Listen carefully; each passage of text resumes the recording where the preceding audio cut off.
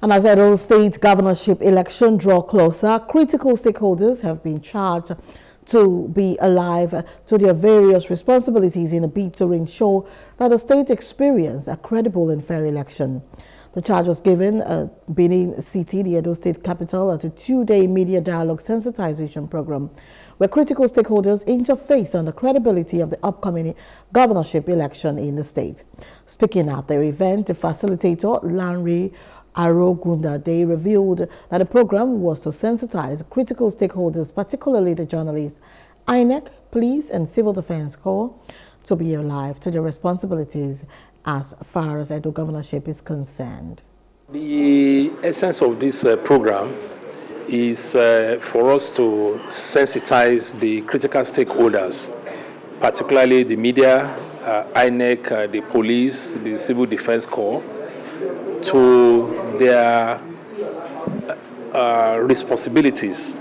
as far as the Edo governorship election is concerned. Because we believe that if these stakeholders perform their roles very well, citizens will be encouraged to come out to vote, and the process itself will be fair, free, and credible. So for the media, we have organized this program to emphasize the imperative of factual accuracy in their reporting, and to also remember that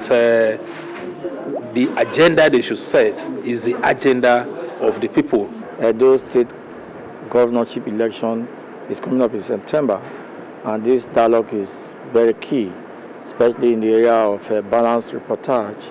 the area of ensuring the protection of journalists who will be covering the election, and then the area of also ensuring that we collaborate with INEC in Edo State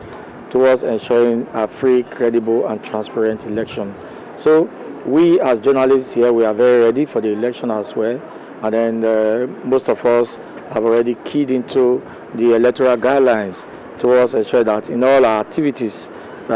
we follow the due process of ensuring adequate coverage of the election. It's been 2 days of comprehensive media dialogue held here in Edo State regards the forthcoming Edo State gubernatorial election slated for the 21st of September 2024. So stakeholders and journalists have been here, and of course, we have learned a lot throughout the process, but as journalists, we should try as much as we can to avoid disinformation and misinformation in our news reportage. And in all we do, we should make sure that our news reports are balanced, accurate, and we should always involve fact-checking before we broadcast or publish any news report to avoid unnecessary rancor in our society. We must hear from all sides who are involved in a particular story, especially pertaining to elections, so that we will avoid unnecessary issues and problems in our society.